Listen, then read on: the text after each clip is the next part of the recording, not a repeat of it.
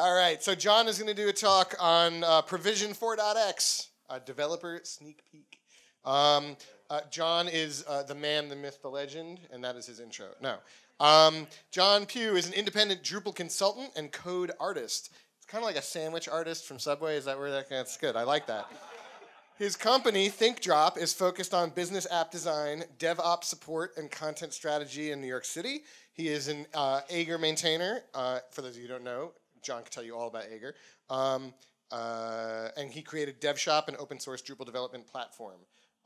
He can tell you all about that too. I'm going to stall real quick while Jon gets his computer all set up. So this building was built in 1930. Okay. All right. You good? Yes. All right. Jon, everybody. Jon Pugh. Wow, thanks for coming out. It's really cold. This is a big crowd. I wasn't expecting this many people. Okay. This isn't really building Drupal, but it's important stuff. So, long story. Huh? I'll get closer to the mic so I don't have to yell. Thanks, Frank. Like he said, this is me. I'm not going to go over that again. The point of this thing and the point of all the things that I work on are just try to make things simpler. It's very, very hard to launch websites. Even if you know how to do it, it's still a pain. You know, you may have your scripts ready, but there's plenty of documentation on how to do it, though. You can go to Drupal.org and find out right away and learn really quickly how easy it is to get Drupal up and running. There's only these 4 steps, and then if that one's too long, you can read the quick install, which is really short. You can spend, it's easy stuff. Like, you just, come on. Everybody should know this stuff. And no, we want to know how to click and build a website and forget about all this DevOps stuff, right? So, like I said, the problem is running websites on your own computer is too hard. No matter what provisioner you use, you still have to manage your own metadata. That's a technical statement, right? But provisioner means like Ansible or Chef or Puppet or any of these things your DevOps people and systems people tell you that they use to provision their servers. Like, they're still storing somewhere. What Git repo am I pulling from? Where should those files go? All that stuff. So they still have to manage that somehow. And most of these provisioning tools are written in languages other than PHP, which is okay. But there's way too many ways to run Drupal. You can tell from my very scientific graph that I created here. But it's true. Go look up how many ways there are to launch Drupal. So in 2007, this started out as a historic talk, right? I said, 10 years of hosting Drupal, because this Aegir thing just hit 10 years of commits. No one really knows when it started, but the first actual recorded commit was on December 7, 2007. And some people were like, man, we want to be able to host Drupal really easy because this Drupal thing is amazing. Even 10 years ago, it was really impressive. And they were like, what if we could use Drupal to manage our Drupal sites? And they did it. And they created this company called Bright, which you can only find on the archive if you know the domain. And I looked for it, so I did. But they were really like the earliest kind of Drupal as a SaaS like hosting service trying to automate things. And who knows what happened? One thing led to another. They were acquired and transferred to other people. But the point is the source code for that platform they built became open source. Just like Drupal became open source and everyone started using it, this thing is just Drupal modules, and they open source that so that we could click and say add a site, type in the domain name, and it runs all the scripts in the backend needed to actually turn the site on. This is the UI, and it's been the UI since about 2007. Hostmaster is a component of that. It's a Drupal distribution, so all of that stuff is Drupal code that you saw. It's Drupal nodes and fields and templates and all of those things, so it's really familiar to you, and you can add modules to it to do all the extra things that Drupal can do.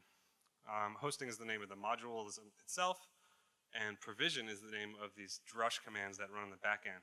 You may not know what drush is, so that's a shell tool for Drupal. It's a Drupal shell. And you can type in drush cache clear, for example, and you don't have to click through all the pages to hit the button. You just type in drush cache clear. It does all the things.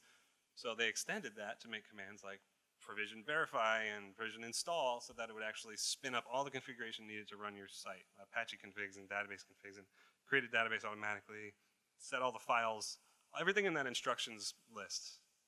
Aegir does automatically for you every time. A little bit of history graph. So the commits do go back that far. It's intense sometimes to dig in there. Most of mine are like all at the end. You can see the little spike here because I'm doing crazy on this new project. This is the original commit. Not terribly interesting, but it was only 11 files and 1,300 lines. This is the provision inc file as it stands today. So git blame on GitHub is a really handy tool. If anybody has an old project, very useful to find that blame button, and you can figure out line by line who did what. And so you can see 10 years ago, 6 years ago, 10 years ago, really, really legacy stuff. And that's how it worked in 2007. Put all these things together, and they were able to build a Drupal hosting company and also release it open source. So in 2018, what are we going to do? We do the same thing right now, basically. It's basically the same packages. It's Drupal 7 front end. It's a Drush package. It's Drupal modules. It's really pretty. It's getting old and showing its age. I'm not going to go through every detail, but like it's got a long and storied history. The community survived somehow throughout all these things. It's older than Drupal 6. So we are still doing things with it, right? So what's next is that the system needs an overhaul. There's a lot of smart people involved, and they have many different ideas on how it should go or what it should do. So the team talked together and figured out that if we break it up into segments, we can kind of tackle things. Helmo, Herman van Rink, is kind of been the current branch maintainer, so he puts out the releases of Aegir 3, which is stable right now for hosting tons of Drupal sites. NASA has like 500 Drupal sites running on this. I took over what we're calling the 4.x, which is what I'm working on now. We're going to show. And then Christopher Gervais is working on a totally brand new next generation thing that has no common upstream at all to Aegir that we're calling 5.x. And so we broke it up like this so we can keep developing the stable version, work on kind of the current gen, next gen thing on Aegir 4, and then Chris is looking at the long term with 5. So yeah, it is a little confusing, but this is all work in progress, and we're trying to get through it as quick as possible. So yeah, like I said, Aegir 4 may or may not be a thing. I'm working on provision 4. I care most right now about the backend, this command line interface, which isn't just for hosting on your cloud servers, but this should be easy enough to run on your Mac laptop. So I'm trying to make this thing easy enough so you're brand new to Drupal, a designer, whatever, you don't know how to program, you can just call these little commands and it'll spin up your Drupal site on any computer. Once that's stable and works, there's a lot of features that the main Aegir thing uses because it's a huge multi-site hosting machine. Then we can kind of think about bringing the Aegir front end into 4.x fully. If we do get there, I'm going to bring in all these extra tools that we built with like DevShop and this CI stuff in Drupal that we bring it all into the native code base. Again, details don't really matter, but this is way down the road. I'm focusing on the back end CLI first. But hopefully, I have a little running website Drupal on my Mac right now. So in terms of working MVP of turning a Drupal site on your laptop, this is going to be something I put out as like an alpha in the next few months. Like I explained before with 5, it's a totally new rewrite that he's doing. I'm not involved in that 5.x, but you can check it out. But you really have to know a lot about it because I haven't even run it yet, so it's intense stuff. But with 4.x, we're going to back it up a bit. In September, Drush announced they're not going to support things the way they used to support them. I'm not going to get into details, but basically, the command line thing is like becoming a module. You want to put it right in there with your site, so it's not this external thing. So the team realized, okay, it's finally time for a total rewrite. It's been a long time coming. I've personally built a lot of Symfony console apps. There's a lot of other people that have built Symfony console apps. Everything here from Composer and all these things that once you're in Drupal long enough you hear about are all built on the same components. They're all underlying, they're all Symfony, which is what Drupal 8's powered by. So there's a million examples of how to build a really powerful CLI tool that's really easy to use. So basically I've been dreaming of doing this for a long time, and the opportunity arose, so I'm finally like sitting down and coding it. All the details, we're going to store the stuff in YAML files. Once we get the commands working well enough, we can put it in there with the front-end hosting system. But primarily, I needed it to be simple and easy to use and complete and do everything for you. Like the Drush commands were not easy to use at all. You need to know everything ahead of time. Basically, no one used the back-end command line for Aegir. I would wager. They said it was there so you could use it, but no one actually did because it just was not easy to use. So how do we make it easy to use? Clean and simple console makes things colorful, concise, not cluttered. You just type in provision and you see the list of things that you're able to do. So it works with context. You save like the site that represents this, the platform represents the site you're working on. When you type in save, if you don't specify up front, it asks you for each question and generates the defaults if possible. Like I'm in this folder, so if I can just hit enter and it'll use that folder for the path to my Drupal site. So I'm trying to minimize the keystrokes that everyone has to make. We're going to do a live type through thing here, but distilling complex things down to as simple as possible when you're using it right in the terminal, right? So writing the web config, creating the database, something fails, it just throws an X. We're not going to like spit out everything unless you ask for it, being verbose. This is what a successful verified looks like. So like all those instructions, right? Create your database and your Apache and all that. We're just running them as tasks, and it interactively shows the task, checks it if it runs successfully, puts an X if it fails. This thing has to be easy to develop. Acre was really hard to contribute to. This is just background, but that's the way it works. Is that you're storing things like your server. It represents your local computer. You know, it knows it has Apache in the database. The site is URLs. You can put as many sites on that server and platform as you can. The platform represents the code base. All this stuff is now stored in these little simple YAML files. You don't write these. Like when it's asking you those questions, you're answering them and it writes it for you automatically. But you can go in there and read it and see, okay, that's how my thing is configured. Properties like root, that's where are my Drupal files located. The make file is like the thing that is used to build your site with all the modules in it.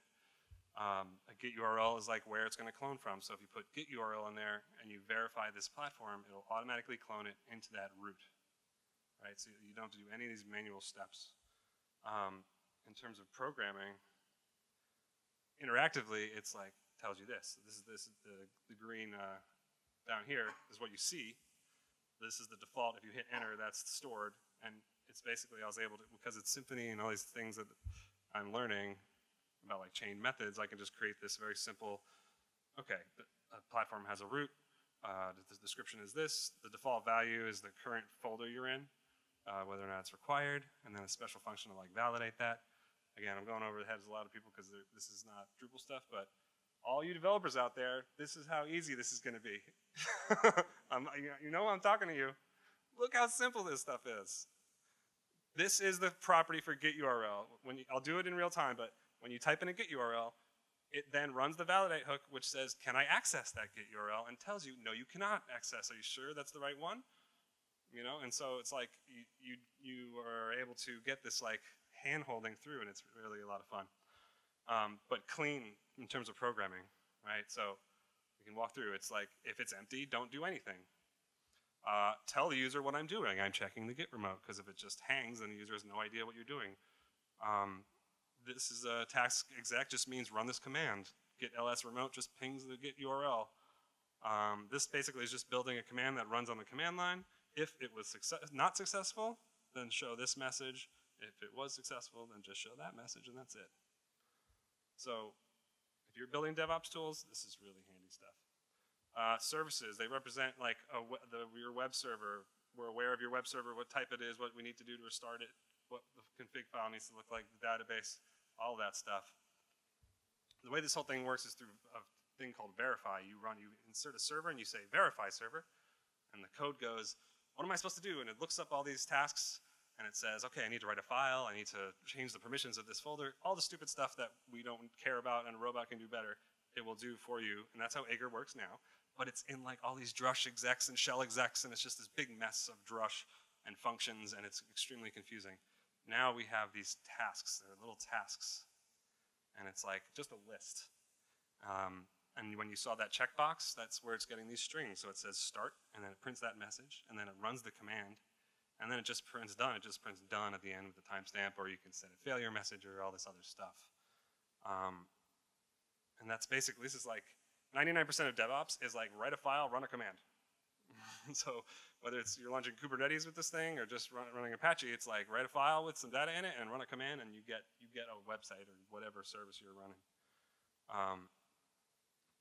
So yeah, basically every service, you have a class that just says like database service, and you have these methods for verify site, platform, and server, and so you do things when someone calls verify site or verify server, and it can be anything.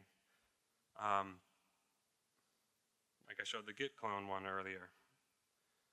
This is the Docker build one. So this is the Docker web service that will actually build the container for you automatically. And because it's using, this is all robo stuff, which I'll get into in a minute, but it like fails gracefully and throws beautiful exceptions in color, and it's awesome stuff. And it hides all of that. See this silent here? Robo task, Docker build, right? What directory, this is all robo stuff. What tag is it going to run in, what file it's going to use, options. But the silent part here is universal for robo tasks, which will then, awesome. Yeah, so if it's not verbose, it just hides it. So if you dash V, it prints out everything. I got 5 minutes. Leverage others, robo, again. Everything in terms of DevOps is built in, it's like, what is it, Gulp or Grunt or whatever the task runner is. This is a whole new thing. Drush built on Robo. All these other tools are using Robo for all sorts of different things. It's got everything in it we could possibly need for moving files and doing ops type work. So we're not writing execs and running shell scripts all the time. We're just leveraging these kind of elegant object-oriented things to do stuff. We're using it as a framework. It can be put into a FAR file. This is all built by this consolidation team, which is like the Drush core maintainers got together and they're like, all this stuff we wrote for Drush is useful for other things. So like their libraries are used by WordPress CLI and all these other different tools. So this is the PHP renaissance we're all talking about, right? So these all use Robo specifically, like Acquia BLT and all these other tools. Once this thing works, we can include it in Drupal 8 itself and just use the interaction to generate a form instead. Let's do something. Let's get it working. Okay.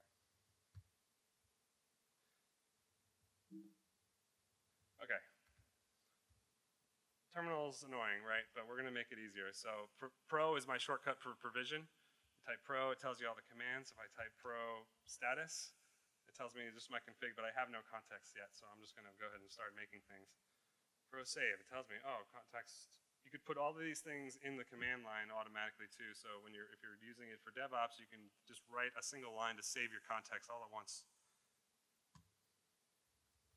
Give it a name. I tell it what type. Oh, I want server. These autocomplete things are awesome. I can just hit one letter, or I can hit up and down, and it scrolls through. So it's super easy to use. Defaults are built in, so I'm just like hitting enter. Localhost is fine. Script user is automatically detected because of the property. Is like automatically looking up the currently running user, automatically looking at my home directory. This stuff is all just going to be, you don't even know, you're going to need to know, not even going to need to know what it is. I hit enter to save that config. I want to add a service. Yes, I do. That server has a database. It's MySQL. This is one part I have not automated yet. Work in progress. True. Add another one. HTTP. It's basically, again, universal. So there's going to be libraries for like whatever type of system you happen to be running it on. This one for demo is running Apache. Detects the web group automatically, whether it's wdata or one of these other ones. This is going to set up local macOS built-in Apache. There's no Docker or VM. That's going to happen here. It saves your restart command. That's how I can write it and restart it. And no, I don't want to add another service. I'm already done. Okay, so now that I have the context, server master, see it saved everything I put into those inputs. Now I can verify the server will tell me if I actually do have a web server there.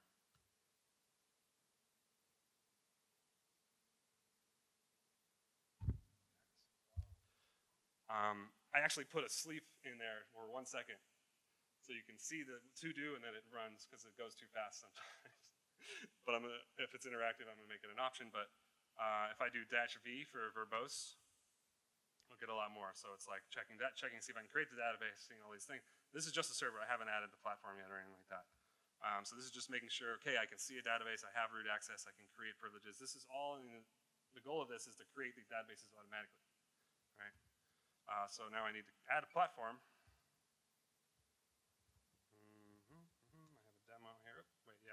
this folder. So I already downloaded Atrium. So I can save a new platform. Atrium. It's a platform. It's saying my root. I want yes, and hit enter. Don't care about the makefile. Don't care about any of this stuff. So I'm just hitting enter. Hit enter again to write it. I saved it to the YAML file. It needs a web server, so now it lists the server I just added because it knows that server is providing web service to me. So I can say, yep, I want server master, and that's it. So now I can do a verify in the platform. And let's see if this works. So this just does a little patchy config. Platforms don't do much, so let's add another platform because it's fun to do this.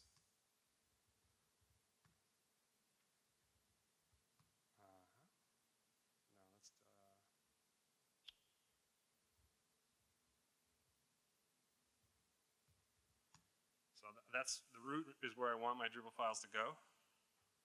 I'm going to use a git URL this time. So like if this was your Pantheon or whatever, you put it in here, it checks, it says, is it really there? It's really there, connected. Do I want to save that? Yes. Do I want to specify the web server? And now when I call verify on this platform, when it does it the first time, it'll actually clone it for me. Tells you it's creating the folder, cloning the repo to there. If I hit -V, you would see the output of the git clone and all the downloading. So now we have two platforms. All right. Now it's at a site. The fun part. Sorry, save. To make an alias. New.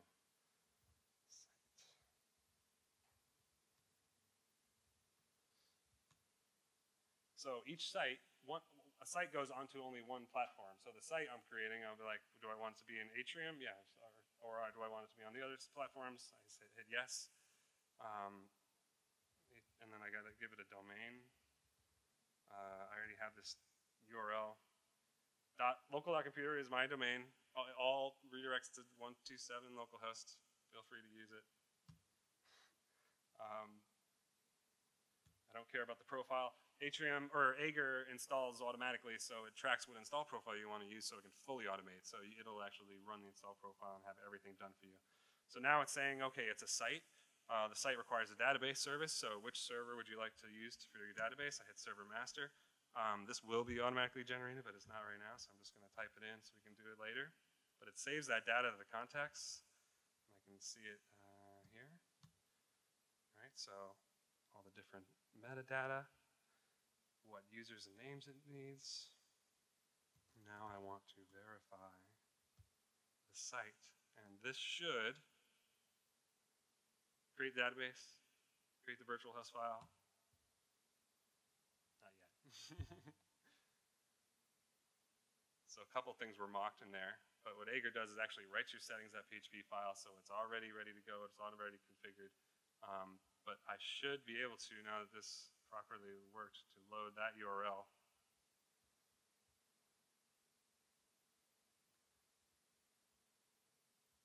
Close. I remember, I think I know why.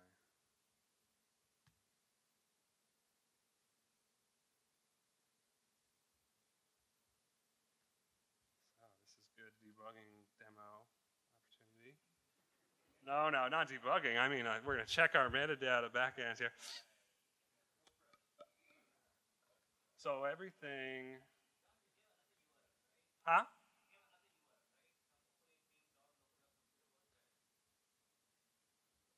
Oh, wait.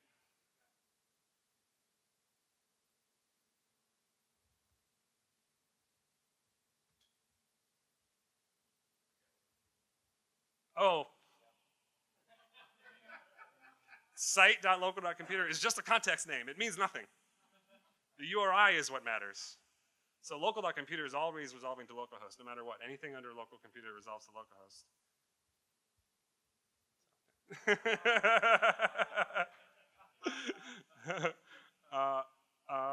But yeah, anyway. This was the, I do this all in Linux. This is the yeah? What, this? Yeah, that's the name of the context. It is the URI, because I can show you this stuff here. So it all just goes to Apache configs. Right, so Apache vhost, it's right here.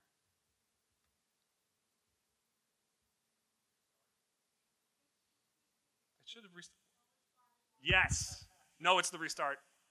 Okay, Macs have a very strange thing. You have to put a -K in the restart command.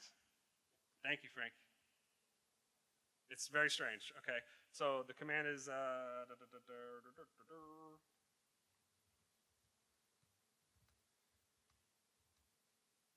so you can see these are all the YAML files. It's trying to restart with this, which works fine. It says, yeah, it's fine, but it doesn't actually reload the config. I learned this through debugging. This is literally built-in Mac OS Apache, so it's very obscure and weird. But if I do this -K and then do the provision verify, and I'll do the hold on, we'll do it verbose so we can see the messy version.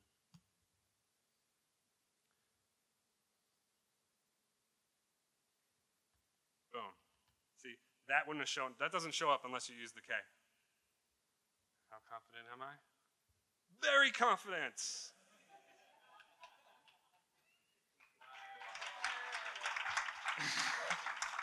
Overconfident. Overconfident. Anyway, right? This is very hard. This is a very hard process, but like we just want to build Drupal sites. So if we can simplify it, we can make it easier for everybody and bring more people on. Because getting on your local was really important. And I hate, poor new people have spent like 2 weeks to 3 months figuring out how to run the local host and stuff like that. So once I find my slides, I'll wrap it up. Questions? Yeah, that's next. Like I haven't gotten there with 4.x, but that's how Aegir Core works now. So you add multiple servers, and only the first one is the local one. The other servers are all somewhere else, and they only work if there's an SSH connection, and then it pushes the configs to that server, runs restart on that server. Nice. And that's it. Back here. Oh, that's loud. So where's the files saved, John? Are they in a YAML file, or does it read it right from? That's YAML files. It's in a default directory, but you can change that too. So if you do, this is the console config file. Any of these can be overridden if you put it in that YAML file. I don't have one right now. This is where it's actually saving the contexts. Nice. This is inspired by Terminus. Terminus has a nifty class that loads in all this config easily. It automatically loads them all in from environment variables, for example, and all these other interesting things. So yeah, everything's reconfigurable from these files.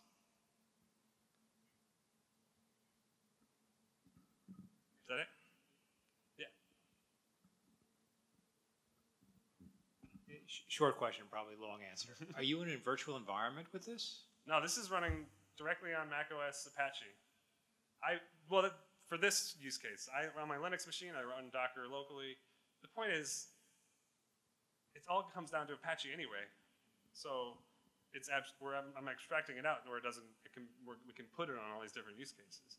Because you're always going to want to run your website on different systems. People are going to have different, So if we can get it as simple as possible, I even have PHP run server plans in there to just use PHP run server and SQLite, which is just a file, And so if I can get that working, you will need 0 extra dependencies on a Mac laptop because you already have PHP, CLI, and SQLite, I believe, is built in. Yeah, I think it comes with if you it. install the development tool. I found Simple Test will break PHP built in, but yeah, the point is run a website. All the different ways we can do it turns out are pretty simple because we have all these different classes.